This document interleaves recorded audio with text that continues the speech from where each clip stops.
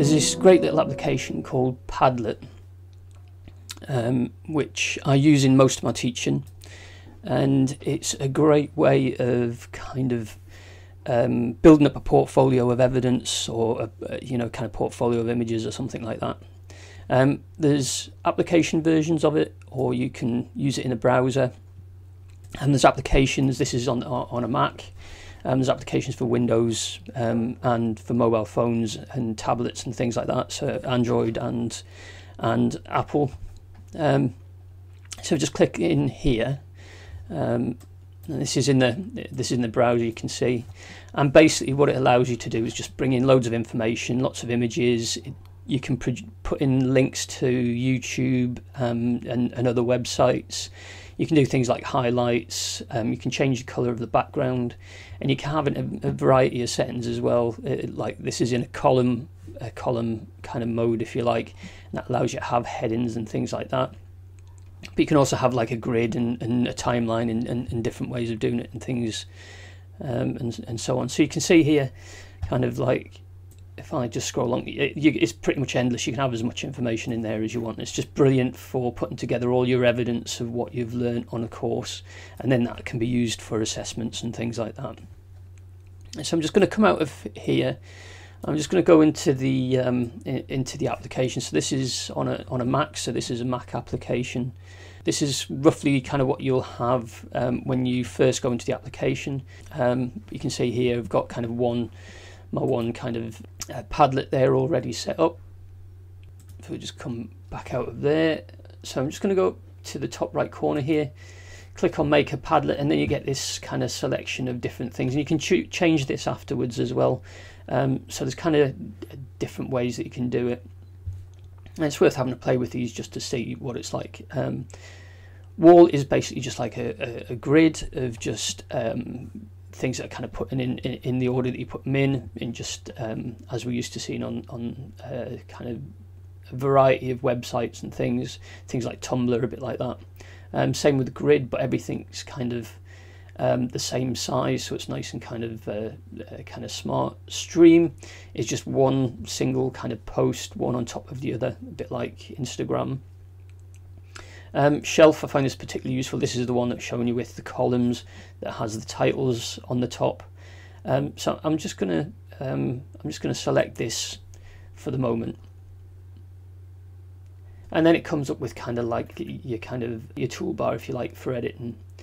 So so I can go through and just change some of these basic things. It comes up with these strange descriptions. So I'm just going to put that in as portfolio. You can have an icon if you want. You can choose like an emoji type thing or whatever. Address. So at the moment you can see it's kind of like this randomly created number, series of numbers and letters. What's really nice to do is to change that to something worthwhile. So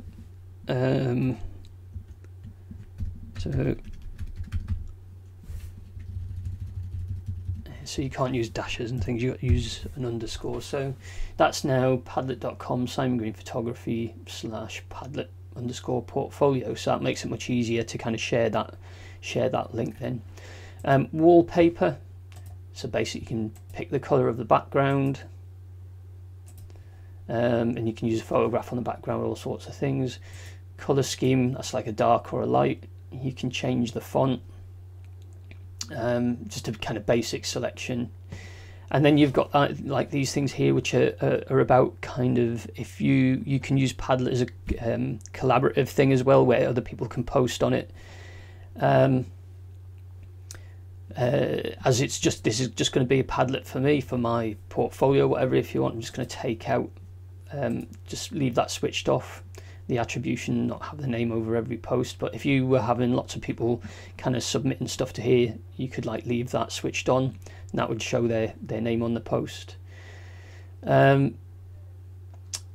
post position, so this is whether the latest post ends up at the top or the bottom, so I'll leave that on last. Comments, allow viewers to comment on posts. I'm not going to do that for this one, I'm just going to leave it as it is. And you can have reactions as well, so you can people can vote on it or like it, or something like's quite good, because it's kind of like You just click it. There's no like rating system or anything like that. Content filtering, so you can filter profanities, so if people decide they want to swear, it'll take them out. And require approval, so like it just helps to stop spam if you have to check every comment that comes on here, make sure that nobody's on there that shouldn't be. And then basically, so that's just the basic settings, and we're just going to click through to next and click on start posting. So I'm just going to call this one, add another section. Okay. So I'm just going to pull an image off my desktop here, and it asks me which section I want to put it in. And you can see there that it's gradually loading up. It does this little thing where it's gradually loading the image up. And you can see that's that now there. I can add a caption. I can add a bit of text. I can change the background here to whatever colour I want. Again, can change the section if I want to, so change that to 2 and click publish, and there you go. Now the great thing about this is the way that everything's kind of laid out. So if I click on the picture, it brings up just the picture. It's like that. And it will have the text of the post here, which is great. And there's a cross up there.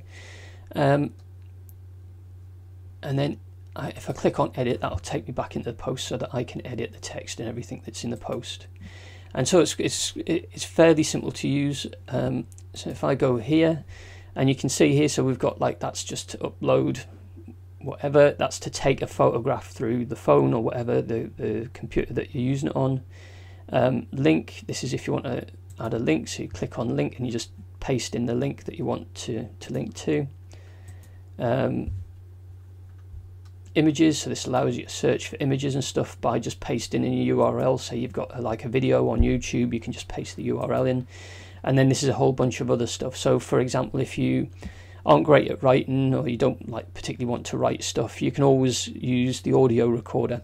And again, this is absolutely great if you kind of want to kind of talk in a bit more depth about the images that you're kind of putting up on here, and have that kind of personal touch. Again, it's great for if you want to put notes on there and write. It's also got a screen recorder if you wanted to do a little bit of a video just to kind of talk about kind of something that you're doing, and demonstrate something. And then it's got a video recorder if you want to kind of show you talking about your images or something like that. And then things like location, web search, you can add links to Spotify and all sorts of other things on there. And there's more and more websites and things that have got kind of a direct kind of embedding system with Padlet as well.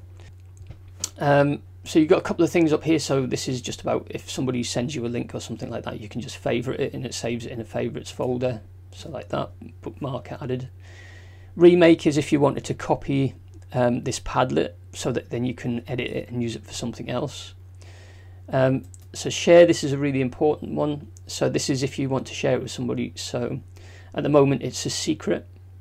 So this means that nobody can see it unless you send them the link.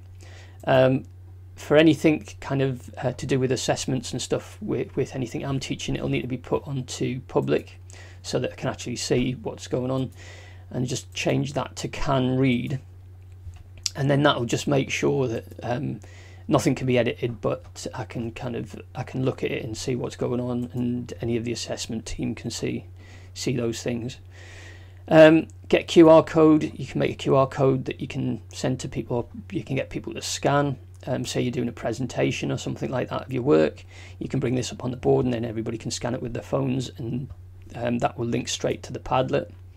You can embed it if you've got a blog or something like that. You can email it and all of those other things as well. One of the other great things about Padlet is that when you get to the end of this and you've got a whole load of information on here, you can save it as a couple of different formats. Save as an image is okay if you've not got too much on there, but it can make quite a huge image. Save as PDF's really useful, because if you save it as a PDF, I'll just click on publish PDF. Shouldn't take too long with this. And then what that does, that gives you a PDF with all of your information in, formatted like this, so it'll have all the text down one side, all your images embedded in the page. So that's pretty much Padlet. And like I say, you can see from this one here, it's got massive amounts of information in, and this is just kind of a really good example of what you can actually do with it. You can see I've got kind of loads of images, loads of text in there. I can use things like highlighting if you just select the text when I'm editing it. So for edit, you can kind of see you can highlight and add links and things like that. As you've just seen there, you can kind of drag and drop as well, which is really, really useful. That just means you can organize things really, really easily. So it's a really powerful little application, and just makes putting that kind of your evidence of learning together really, really easily.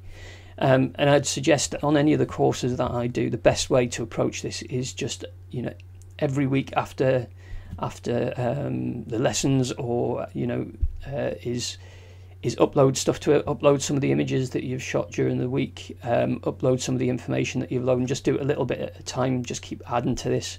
You will always have a resource to come back to kind of remind you of anything that you're kind of not sure of.